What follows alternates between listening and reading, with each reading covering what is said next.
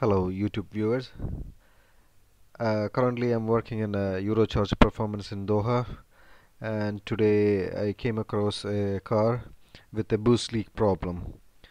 So on the picture you can see the stock uh, blow valve, electronic blow valve on the car, and the car is heavily modified. It's upgraded turbos, intercooler, a charge pipe, everything is different, and this part is also different. It's not the stock.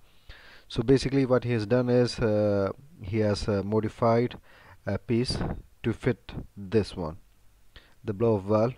He have a separate piece on a charge pipe, charge line. So we found out that the leak is from this. The car, they never reaches the target boost of 25 psi, and it was dropping. It never reached 25, like a 22, and it started to drop like 17, 15. So when we checked it, when we did the leak test, and we found that the leak is from this part, specific part. So I asked the guys to take it off, the piece. So when I opened it, what I found is it's what you see is the adapter. All this part is working fine. Everything is good on this side. This is original BMW, and this is adapter is separate, and this ring goes in between. So as you can see that it's not properly sealing the air at a closed position.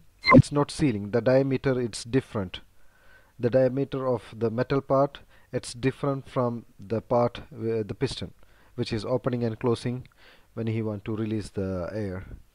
And this is the problem on this car, and we need to machine it to the proper size to get it fixed. Thank you for watching.